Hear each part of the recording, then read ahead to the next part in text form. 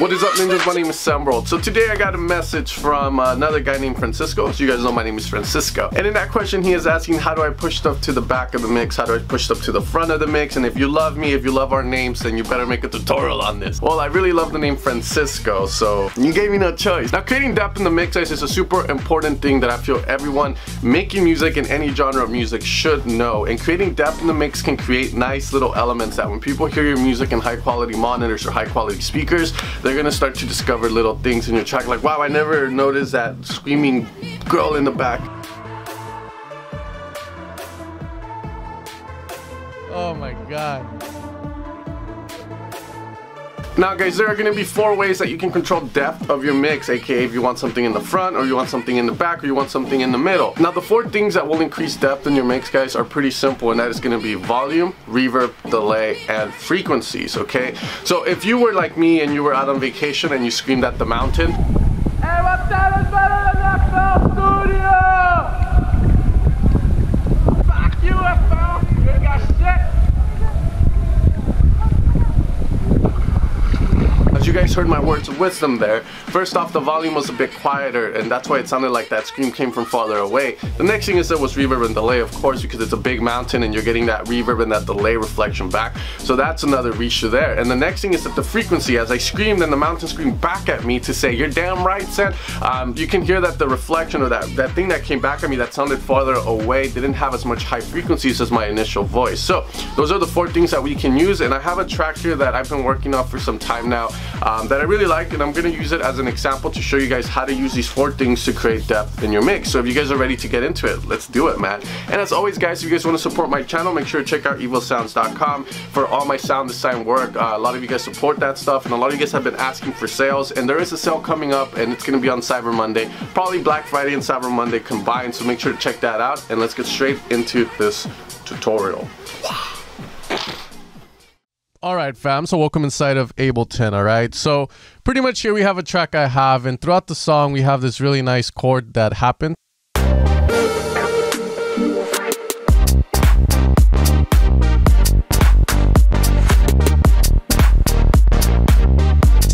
Alright, now throughout the guitar, there's a guitar that comes in right here. Now, creating depth in the mix is more than just creating like kind of landscaping the song, like you want something to sound more in the back. Sometimes you might have something that comes in the song that you want it to take the attention. So creating depth to the chords, pushing them back in the mix is crucial, because if I leave them in the front, as I have them right now, you're going to see that the guitar and the chords start to fight.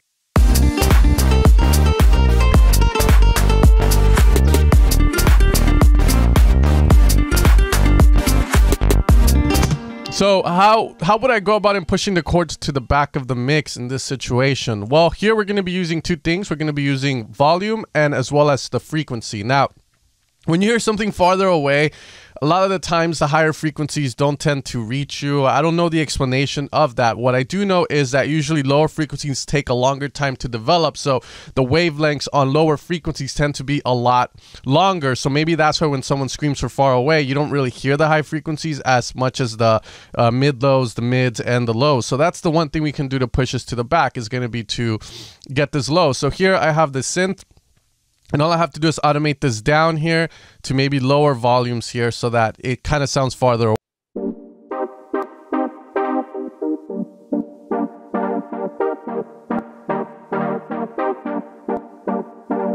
So now we hear that with the guitar, and let's just go with the guitar. It's a loop around here. There we go.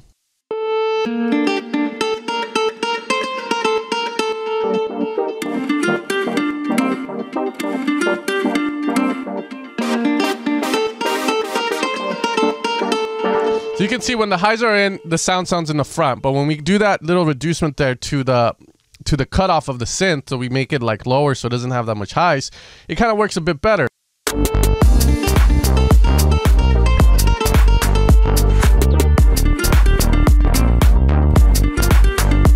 Okay, now the other thing too is the volume is maybe still a tad bit too loud, so we can add automation to that so that it goes down here just a tiny bit.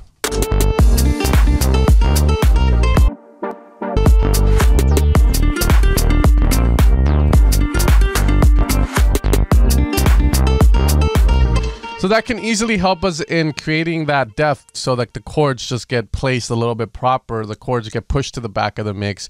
Now here we didn't use reverb or delay, even though the synth does have a bit of reverb going into it. We focus more on the frequency and the volume aspect of it.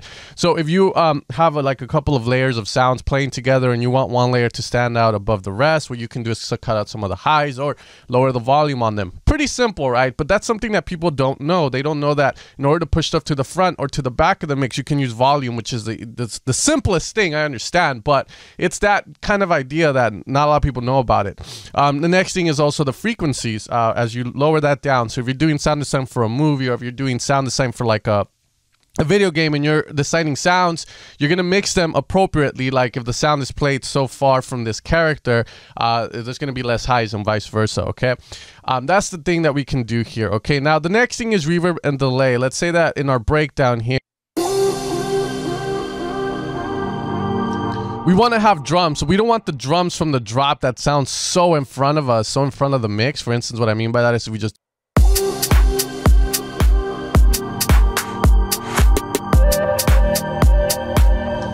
So here what we're going to do is we're going to use frequency and reverb to push this to the back of the mix a bit more. So I still want the drums, but I don't want them to be so in the front. So first thing I'm going to do is mess with this EQ8 here. What I'm going to do is get rid of the lows in the break. I don't want that, so that's the first thing that I'm going to kind of target there. Okay, so we're going to do that here, just very easily, just have it there. So it's more... But the problem is it still sounds in front of the mix, obviously. So again, using frequency, we can kind of decrease some of these.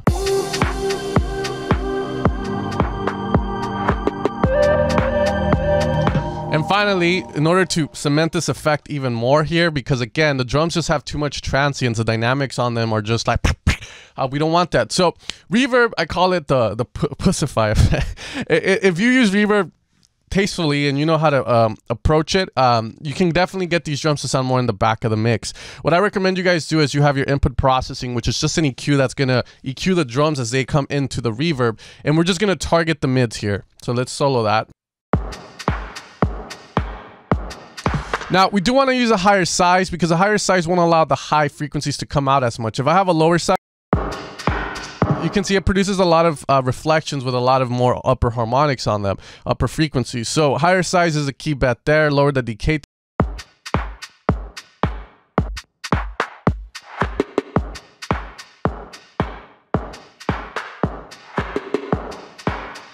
Here on the high diffusion network, we're going to do this.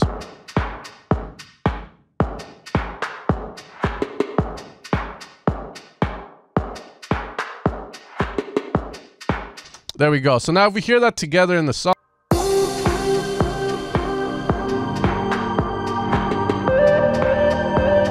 Now if I get rid of...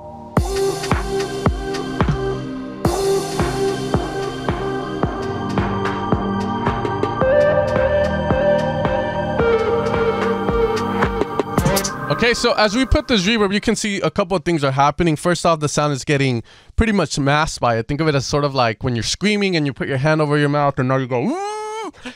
You know, it's kind of like a mask like that to it. But at the same time, that creates the effect. It sells the effect that the drums are in the back somewhere in some cave, you know, inside of FL's cave or something. But you get the idea there with that. And it really does help because we can use this stuff to just push stuff to the back of the mix, move it to the front of the mix and whatnot. That's why it's very important that when you guys are making drop leads or when you want something to be in front of the mix, you don't drown it in reverb, because that's something a lot of people do. They'll drown their reverb, their vocals in reverb. They'll drown their leads in reverb, and they'll push a lot of stuff back in the mix. And last thing we need to talk about is the delay, of course.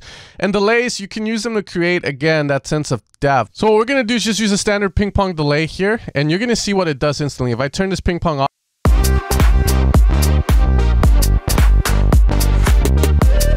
now if I turn it off,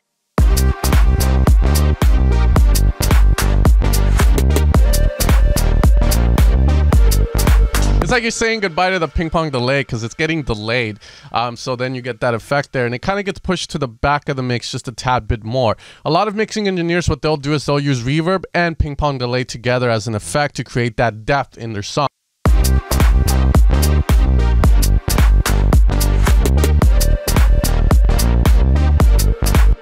All right, so those are going to be ways to use depth, guys. And again, this is more than just about using it in a song like this. If you're making future bass and you have these vocals chops or vocals runs that you want to be in the back of the mix, now you know how to do it.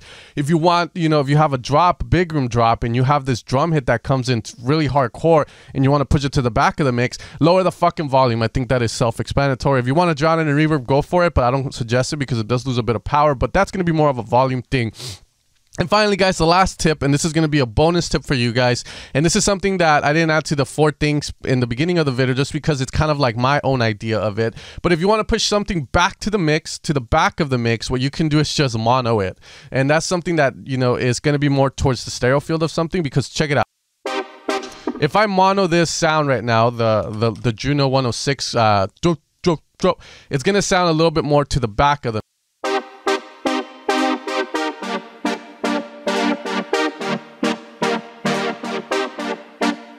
okay, and the reason for that, and I still have yet to find a legit explanation that I can comfortably make a video on. So my explanation here is that there's this thing called the pan law, and usually when you start panning to the left or to the right, there's an increase in volume.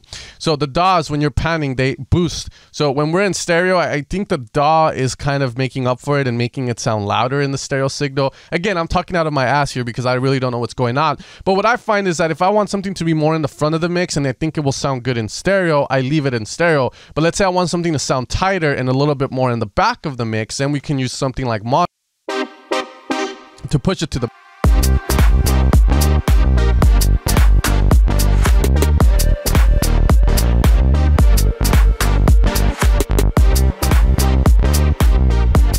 So again, I can't explain that again, but it does help a lot. But anyways, guys, that's going to be the video. I hope that you got something out of it. I hope you understand how to push stuff to the front of the mix, to the back of the mix. We mainly talked about pushing stuff to the back of the mix, but the thing is that if you do the opposite of what we're talking about and pushing stuff to the back of the mix, then that's how you get stuff to the front of the mix. So the key thing is to push certain elements in your talk to the back of the mix so that that one thing that stays in the front unaltered sounds like it's in the front, okay? And I think that's all I have to say. I hope that you guys got a lot from this video. Again, this is something I've been wanting to talk about, and it took one guy named Francisco to make me make the video. And you guys have a good one, guys. You guys take care and have fun producing, have fun adding depth to your mixes now, and peace out.